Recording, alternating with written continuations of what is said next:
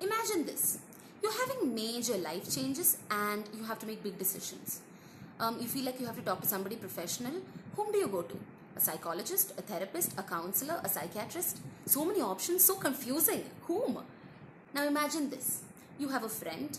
This friend is having irregular sleeping habits, irregular eating habits, is not able to function properly, does not want to go to college or school. Whom do you take them to? A psychologist, a therapist, a counselor, a psychiatrist? Whom? This is generally a very confusing situation. Welcome to this video. Let's learn about the different kinds of mental health professionals. This will let us know whom to approach, when and what happens. So who are the different types of mental health professionals? The first one, a psychiatrist. A psychiatrist is a medical doctor or a physician, typically with an MBBS and an MD in psychiatry. They prevent, diagnose and treat mental illnesses. They are licensed to write prescriptions.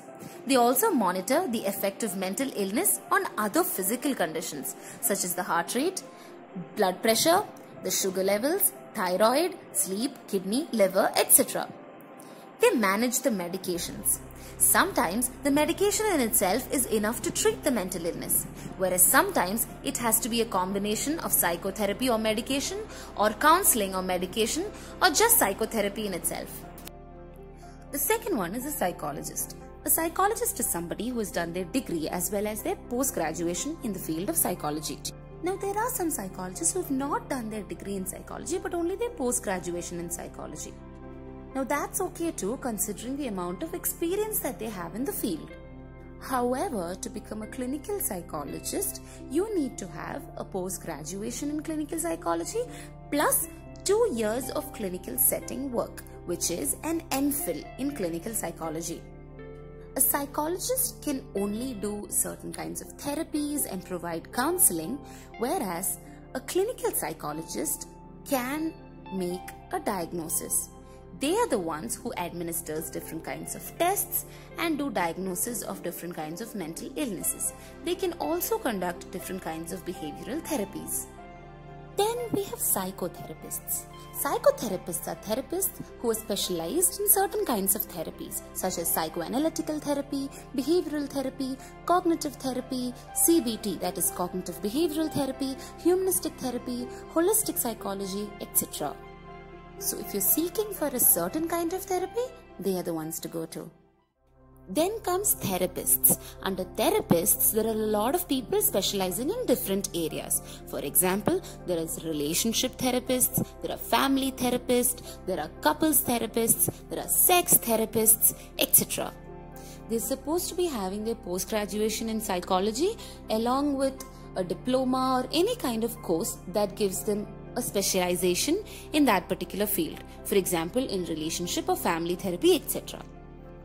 Then comes the counselors.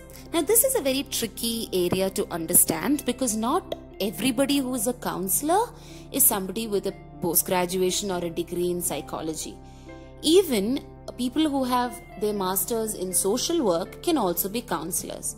Even people with just some kind of a course or diploma in psychology can also be counselors. Not that they're very highly recommended, but there is a possibility that they could be good counselors considering the amount of experience that they have had and the kind of studies that they've gone through.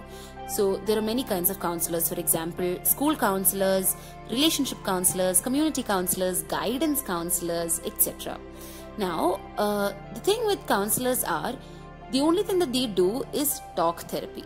They can only use talk therapy. They can only do counseling. It's not very highly recommended to get any kind of therapy, which is like behavioral therapy or any kinds of treatment from the side of a counselor. Yes, granted, even with all of this information, it might be a little confusing for you. So let's make it a little more easier. If you just want to talk to somebody, then the best person to probably go to is a counselor or a psychologist. But in case there's more underlying trauma inside of you and there's more things to be seen, then it's the job of the counselor or the psychologist to refer you to someone else. For example, a clinical psychologist or a therapist or a psychiatrist, depending on what is required. In case you've been noticing symptoms of mental illnesses or mental disorders in a person and you feel like they need serious help, then it's best to take them to a clinical psychologist or a psychiatrist. Here is a pro tip. In case you have friends who have studied psychology or who are studying psychology, just ask them. They will tell you who is the best person to refer to. I hope this was informative and helpful. I hope I have cleared your confusion on who to go to when. Oh hey, have you subscribed to this channel yet? If you haven't, it's high time you do. Just click on my face below to subscribe. We make different kinds of videos. There's this segment called You and Me at Sugar Cube. Sugar Cube is basically our home, and me and my mom and my brother, we take videos from our home, talking about things and doing things. Don't forget to share and comment below. Thank you so much for watching. Have a brilliant day.